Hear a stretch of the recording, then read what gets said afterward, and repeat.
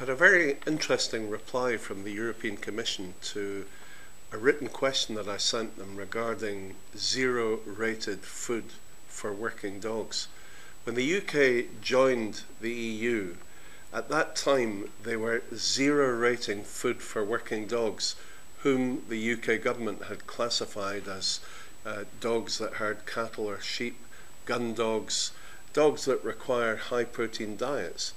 However, the Commission have said in their reply to me that they cannot extend that zero rating to other working dogs, which I think should include, for instance, guide dogs for the blind, assistance dogs which provide a fantastic service for blind people and indeed other assistance dogs who help deaf people and search and rescue dogs.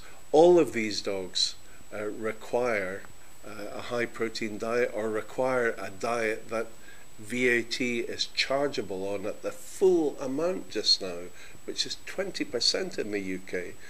Now, if you take the case of guide dogs for the blind, in the year 2010, they paid for the feed for 8,000 dogs. Now that cost them £360,000 in VAT alone, and this money is coming from charitable donations. Now just imagine if they didn't have to pay VAT, that money could then be used for training additional guide dogs to provide extra services for the blind. Now, Canine Partners, Guide Dogs for the Blind Scotland, Guide Dogs UK, all are in the same boat.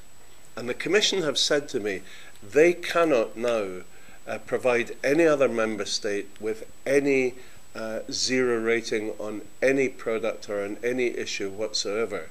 However, they have said in this rather interesting reply to me that they can leave it up to the member states to reduce VAT down to 5%.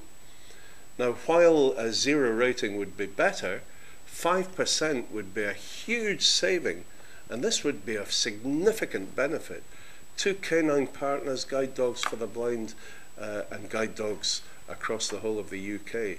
So I have now taken this up with the British Parliament, and I hope we will see some progress on this.